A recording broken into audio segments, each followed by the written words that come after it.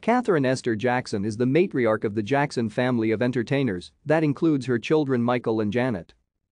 Jackson was born as Kattie B. Screws on May 4, 1930 in Clayton, Alabama, the eldest of two daughters to Martha and Prince Albert Screws. Jackson contracted polio at age 2, which left her with a noticeable permanent limp.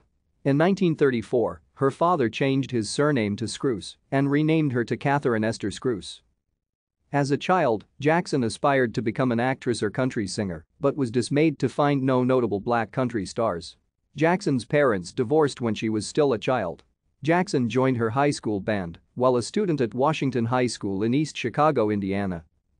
In 1947, Katherine Screws met Joseph Joe Jackson, a fellow resident of East Chicago. Joseph began dating Katherine after obtaining an annulment of his earlier marriage. The couple married on November 5, 1949, after dating for a year. In January 1950, they purchased a 2-bedroom house in Gary. Thank you for watching. Like and subscribe if you would like to view more of our videos. Have a nice day.